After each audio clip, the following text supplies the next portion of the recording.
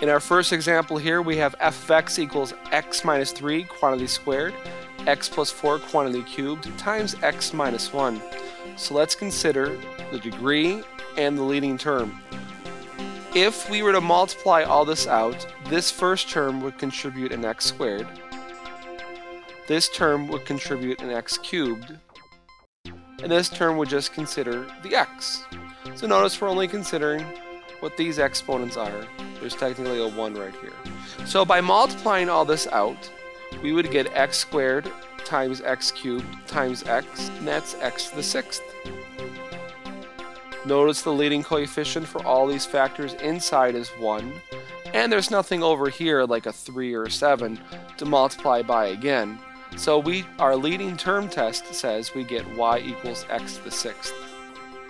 So let's see what category we're in. It's even, so that means the arrowheads are going to point in the same direction. And since this is a positive number, that means they're both going to point up. So for me, since we're just sketching, this is not going to be exact.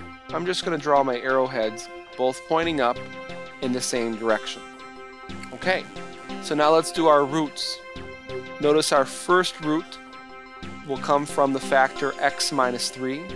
That means the corresponding root would be x equals 3, so I'm just going to put a closed dot. What you have to imagine is that you're setting this equation equal to 0. By the zero product property, you would set each factor equal to 0. So basically, since it's all factored, you're setting the insides equal to 0. So if we set the factor x plus 4 equal to 0, notice we would get negative 4. And lastly, x minus 1 set equal to 0, we would get 1.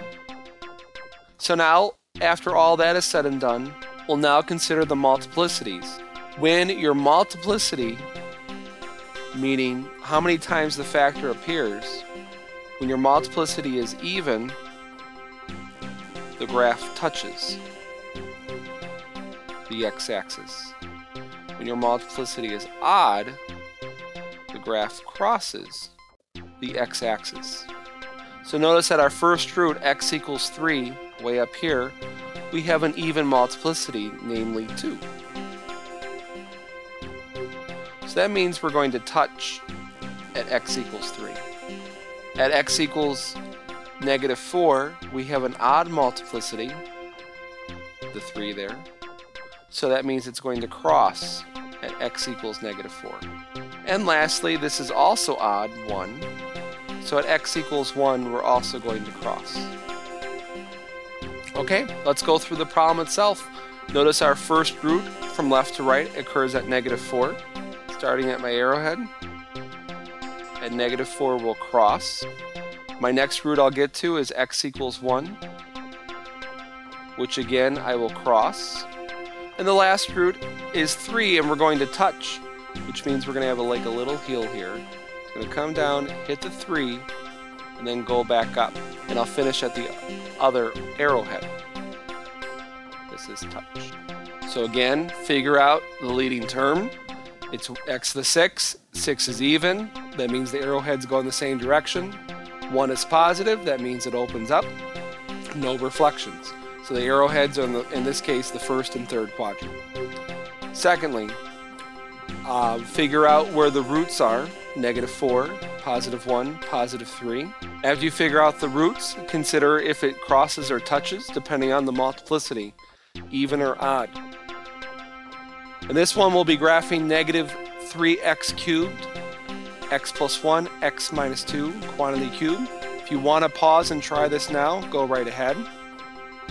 I'm assuming that you paused. Let's do the end behavior by the leading term test.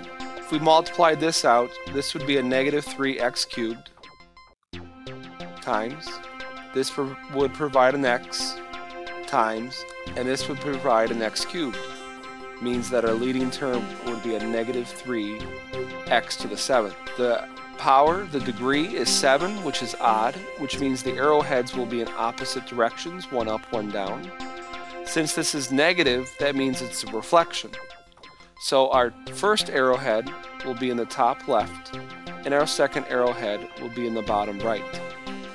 Go back to the beginning of this video to see those arrowheads in action. They're crazy like that. Now note we have 3 roots again. X cubed means that x is 0 is a root. X plus 1 means x is negative 1 is a root. And here, x would be 2 is the last root. Okay, we're actually going to have a squishy graph, but that's okay. Notice all the exponents are odd. We have a 3, a 1, and a number, and another 3.